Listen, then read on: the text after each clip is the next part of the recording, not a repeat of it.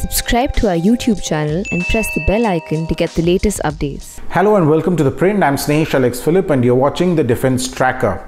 Now, the big news that is emerging from the world of acquisitions and procurement is that the Navy is unlikely to go in for the procurement of 126mm guns from the US. Yes, you heard it right. The Navy is unlikely to go for the procurement of these 13 Mk-45 anti-surface and anti-air gun systems that were supposed to be installed on its 11 under construction destroyers and frigates. This particular deal has been in the works for long, and it was under the Trump administration that the US had announced its plans to sell these guns to India. However, sources say that one of the big reasons why the Navy is not going in for the procurement of these guns is the high cost involved. Now, this deal would have eventually worked out to be about $1 billion US. But the sources say that more than the guns itself, the ammunition was very expensive.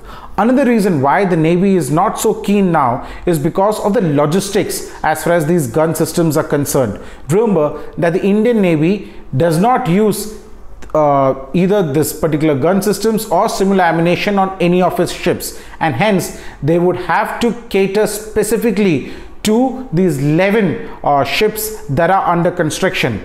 The plan now is to go in for the atmanirbharta route.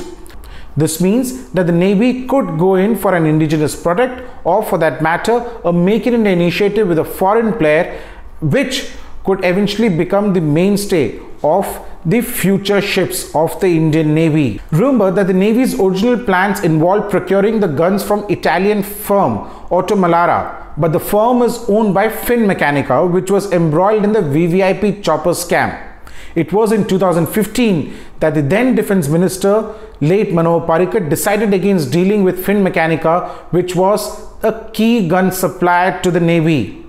Since then, the Navy has been trying to procure guns for the ships that are under construction. The American gun systems are manufactured by BAE Systems Land and Armaments. The 5-inch, that is 127mm 62 caliber Mk-45 naval guns have a naval surface fire support range of more than 20 nautical miles, which works out to be about 37 kilometers, with the US Navy's new 5-inch cargo projectile and an improved propelling charge.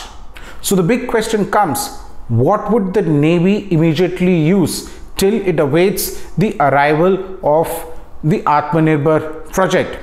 So what these sources in the defense establishment say is that the Navy is likely to go in for the 77mm guns that are already manufactured in India. And once, in future, when these new guns are procured, which will have better range and better firepower, the Navy will replace them. For The Print, this is Philip. Do subscribe to our Print's YouTube channel for more such videos.